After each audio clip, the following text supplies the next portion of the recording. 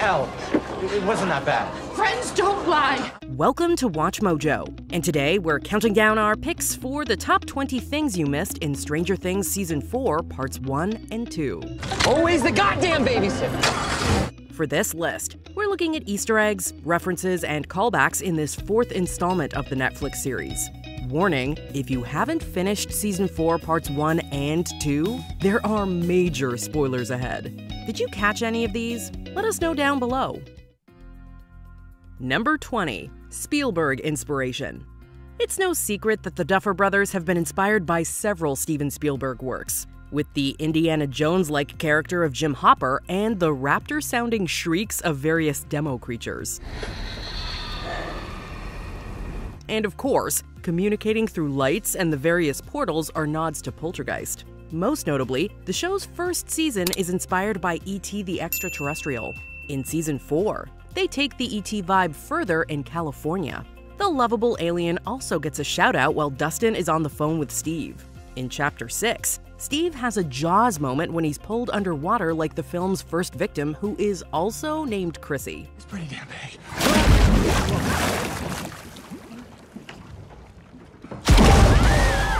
Will has had a Jaws poster on his wall in both Hawkins and California. Number 19. Lady Applejack. Since Season 2, Erica Sinclair has been stealing scenes left and right. In Season 4, Mike and Dustin enlist her help to take Lucas's place during an epic Dungeons & Dragons campaign. When Will left for California in the Season 3 finale, Erica inherited his D&D books, so she's had some time to master the game. She's dismissed by the Hellfire Club's Master Eddie, but she quickly proves she knows her stuff. My name is Lady Applejack, and I'm a chaotic good half-elf rogue level 14, and I will sneak behind any monster you throw my way and stab them in the back with my poison-soaked kukri.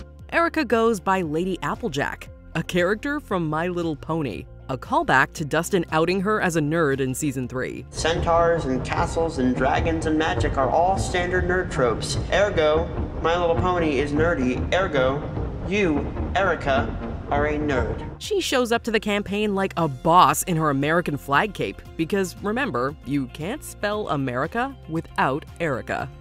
Number 18. Lucas reads The Talisman. In the Season 4 finale, Lucas sits at Max's bedside reading 1984's The Talisman by Stephen King and Peter Straub.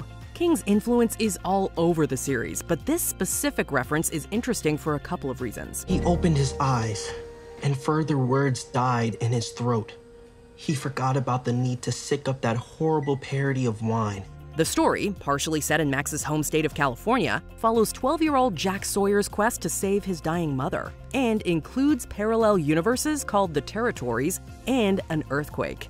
The specific section Lucas reads to a comatose Max is about a character opening their eyes. In 2021, it was announced that the Duffer Brothers are also in the process of adapting The Talisman with Steven Spielberg. Yeah, I think with Spielberg, it really what is so inspiring is just how much he loves the joy of storytelling, and specifically with the story of The Talisman. Number 17. Elle's new look. When we left off last season, Eleven was headed to California with the Byers family for a fresh start. The teen's personal style is still evolving, and in her new home of Lenora Hills, she clearly takes inspiration from her pseudo-mom Joyce. You were right. It just takes time. All right. Hold on to your butts, bro chachos. The brown hair with bangs and the effortlessly cool tee and flannel combo with jeans looks are nearly identical. Some exciting news. Joyce got an amazing new job. She gets to work at home. Elle does experiment with some uber 80s trends, but she seems most comfortable in her Joyce-esque attire. No matter what her outfit is, she still wears the blue bracelet from Hopper. And she's not the only one rocking a new look. Mike's longer locks are clearly inspired by Eddie, and Lucas actor Caleb McLaughlin suggested number 8 as his jersey number in honor of the late Kobe Bryant. Number 16. Demogorgon Lab. When Hopper, Joyce, Murray, Antonov, and Yuri are escaping the Russian prison, they find that the Russians have been experimenting on demogorgons. Joyce and Hopper have seen a lot of weird stuff since they were thrown into this world of monsters and alternate dimensions. But when they come across a lab full of glass tubes holding demogorgons, they are still in awe and disbelief. What the hell are they doing? The scene reminds us of Alien Resurrection, which starred Joyce Byers herself, Winona Ryder. While the movie is from 1997, the Duffers have been inspired by the Alien franchise before, like casting Paul Reiser, known for his role in Aliens as Dr. Sam Owens back in Season 2. It's polycarbonate, it can't get through. Number 15, Max and Eleven at the Snowball. Elle's encounter and revenge against her high school tormentors is an obvious homage to Carrie. But Max has her own Carrie moment in Chapter 9, where she's later joined by the telekinetic heroine. If you touch her again, I will kill you again. When Max thinks back to one of her happiest memories, she finds herself at the Hawkins Middle School Snowball of 1984, where she and Lucas shared their first dance and kiss. But, as we saw at the end of Season 2, the Mind Flayer is seen looming over the school, meaning Vecna knows all about this memory. His arrival to the emptied dance brings an overall Carrie at the Prom aesthetic, complete with blue and red lighting. Before I kill you, I want you to watch. There's also blood, though the popping balloons are more evocative of Stephen King's It. Number 14, The Cunninghams. Another new addition to the show was Chrissy Cunningham, a popular cheerleader who is unfortunately a victim of Vecna. It's implied that she's been haunted by the otherworldly creature for some time, while struggling with her body image spurred on by her mother. Chrissy? Did you hear me? Open the goddamn door, Chrissy! Open the door, Chrissy, or I'm gonna gut you like the fat pig that you are!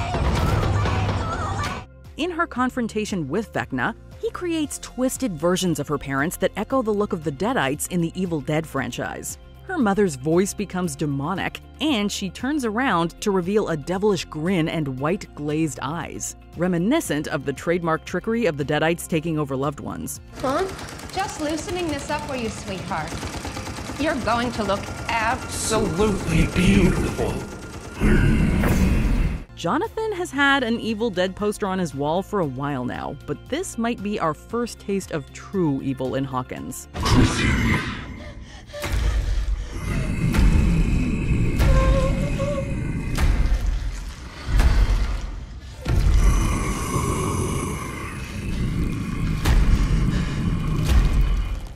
Number 13, Billy Hargrove's headstone. At the beginning of the season, we find Max still feeling the sadness and guilt over her stepbrother's death. When she thinks she's Vecna's next victim, she writes letters to her friends, parents, and Billy. If you can even hear this, I really hope that you can. Max goes to read the letter at his grave, which we caught a glimpse of in the trailer. But there's a weird difference between shots. Basically, ever since you left, everything's been a total disaster. The trailer shows the headstone marked Billy Hargrove. In the series, it's been changed to read William Hargrove. We're not sure why this would have been changed, but it is an interesting discrepancy nonetheless. I'm sorry. I'm so sorry, Billy. Number 12, Penhurst Mental Hospital. An undercover Nancy and Robin go to Penhurst to question the infamous Victor Creel about his horrifying experience decades before. We're here because we believe you. And because we need your help. The hospital is inspired by movies like One Flew Over the Cuckoo's Nest and Shutter Island. And when they're led to Creel's cell, the scene is reminiscent of Clarice Starling's first meeting with Dr. Hannibal Lecter in The Silence of the Lambs. But this isn't the first mention of the hospital on the show. Back in Season 1, after stumbling upon the mysterious 11, the boys speculate where the weirdo in the woods came from. Lucas offers up Penhurst as a possible location. I bet she escaped from Penhurst. From where? The nut house in Curly County? Penhurst is also the name of a reportedly real haunted hospital in Pennsylvania. Number 11, Family Video. All of Family Video's posters, VHS covers, and 80s memorabilia could make up a list of their own. Fast Times at Ridgemont High is mentioned a few times in the series, including Dustin's description of Susie and an in-store cutout of Phoebe Cates seen in Season 3. Oh, Fast Times. Fast Times. Ever heard of it? In Season 4, Steve encourages Robin to give it a shot with her crush Vicky based on her rental history. Vicky is definitely not the wrong girl. We just don't know that, do we? She returned fast times, paused at 53 minutes, 5 seconds. Do you know who pauses fast times at 53 minutes, 5 seconds? But the smallest of Easter eggs appears when they look up all the Ricks in the system, and at the bottom, you'll see Rick Sanchez. Rick and Morty also had their own Stranger Things reference in an Adult Swim promo back in 2019. Plus, both shows have Freddy Krueger-inspired villains, one of which is featured in store. Number 10. A Nightmarish Season. The long-awaited 4th season of the Netflix hit went from a fun sci-fi adventure to a straight-up horror show, and we love it. We got major A Nightmare on Elm Street vibes from the trailers, but new antagonist Vecna is more Freddy Krueger than Mind Flayer. I see you've been looking for me, Nancy. You were so close to the truth. The Duffers discussed their love of classic 80s horror villains, so it's no surprise that the season feels like an homage to the Dream Demon. The glowing red and fogginess in Vecna's mind layer even resembles Freddy's boiler room, as noted by Dustin. Maybe you infiltrated his mind. He invaded your mind, right? Is it that big of a leap to suggest you somehow wound up in his? Like Freddy Krueger's boiler room. Freddy Krueger? And instead of a shrieking Demogorgon, we hear Vecna verbally taunting his teenage victims in their nightmare hallucinations. Belong here with me. You're not really here. Robert Englund, the legendary actor of the razor-fingered villain, even appears in the series as Victor Creel, the father of this Freddy-inspired baddie. Number 9. Eddie Munson. One of the newest and coolest characters on Stranger Things this season is Hellfire Club leader Eddie Munson. He's a metalhead who resembles a young Eddie Van Halen, Ozzy Osbourne, and other rockers of the time. But we wonder if it's a coincidence that his name sounds an awful lot like Eddie Munster. When he first appears on screen, we hear I Was a Teenage Werewolf by the Cramps. Dungeons and Dragons. At first regarded as a harmless game of make-believe, now has both parents and psychologists concerned. We're not saying he is a werewolf, but his style and hobby surely made the people of Hawkins uncomfortable. Fittingly, Eddie is also the name of Iron Maiden's mascot. Number 8. Satanic Panic. After the death of Chrissy Cunningham, the town instantly blames Eddie the Freak Munson, partly because it happened in his trailer, but also because he's an outcast who listens to metal and plays Dungeons and Dragons. I've read the wrong person plays this game. It can warp their mind. They confuse fantasy and reality, and innocent people die.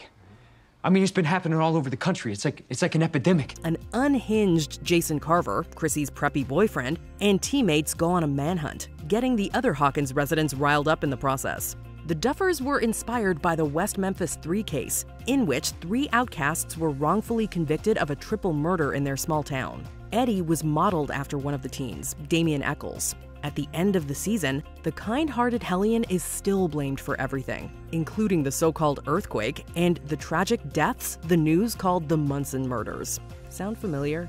A growing chorus believes the 2 recent tragedies are linked, claiming the Munson murders opened a doorway between worlds. A doorway, they say, into hell itself.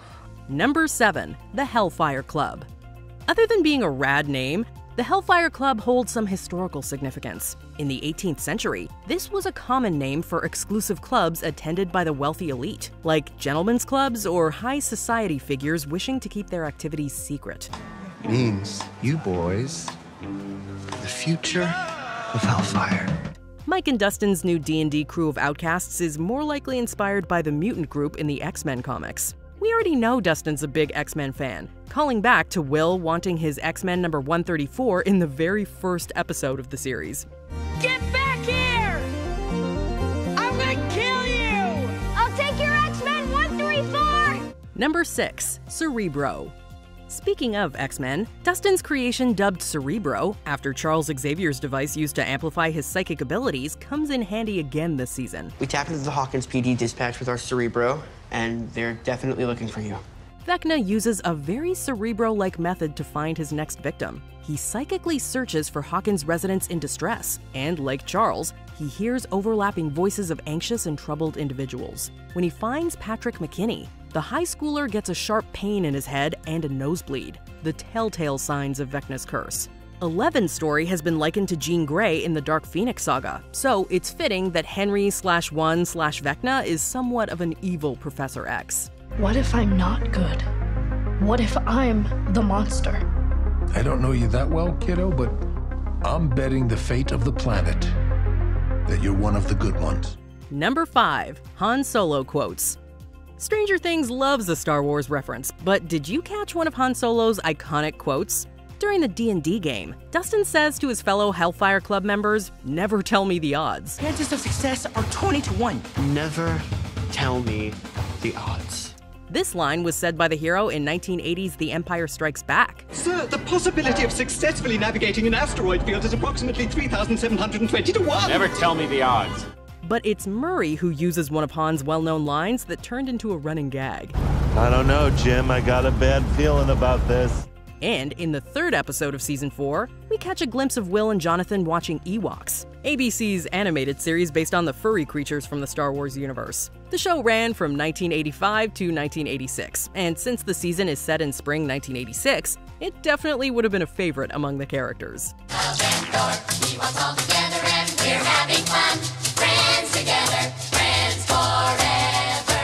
Number 4. Music and Dreams. With all the A Nightmare on Elm Street connections, dreams are obviously a big theme this season. When Robin and Nancy go to visit Victor Creel at the mental institution, he tells them the story of what happened to his family and mentions hearing Ella Fitzgerald's Dream a Little Dream of Me. At first, I believed it was an angel.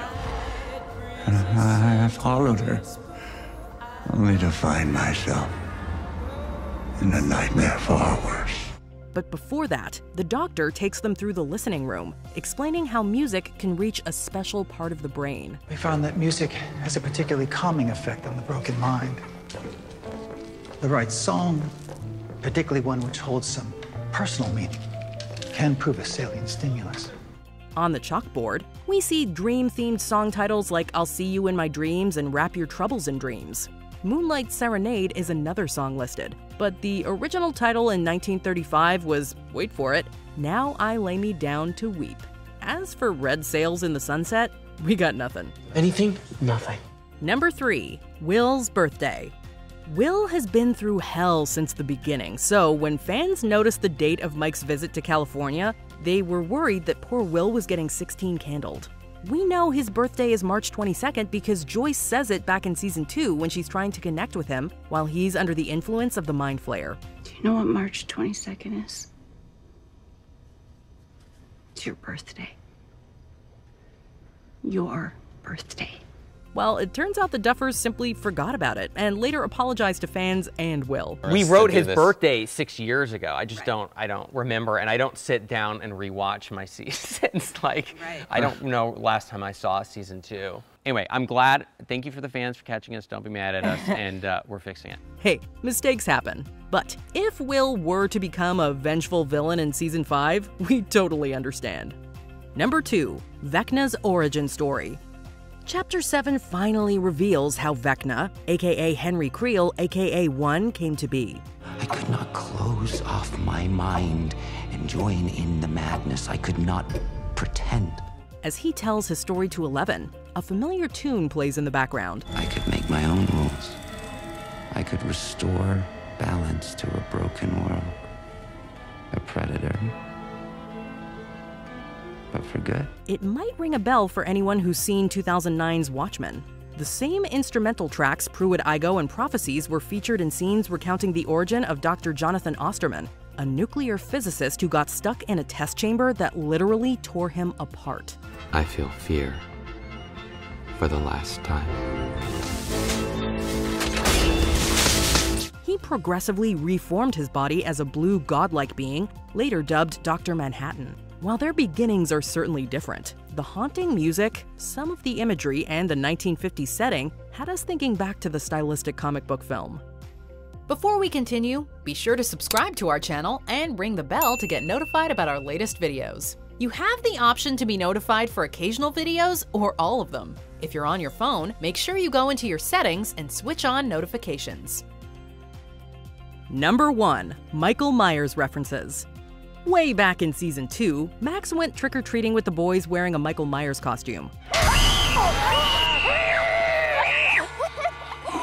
which gets a callback in Volume 2 when Eddie dons the mask. Hey, Red, you got a ski mask or a bandana, something like that?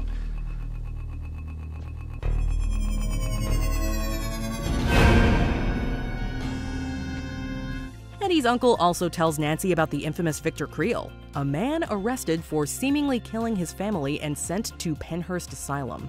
Like that, what's his name, the white mask, and killed the babysitters. Michael Myers? Yeah, Michael Myers. You ask me, Victor's like that. With the recent murder of Chrissy Cunningham, Eddie's uncle thinks he could have broken out.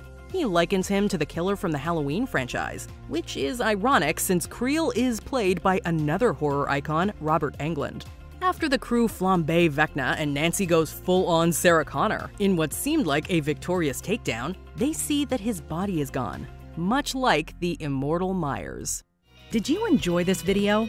Check out these other clips from WatchMojo, and be sure to subscribe and ring the bell to be notified about our latest videos.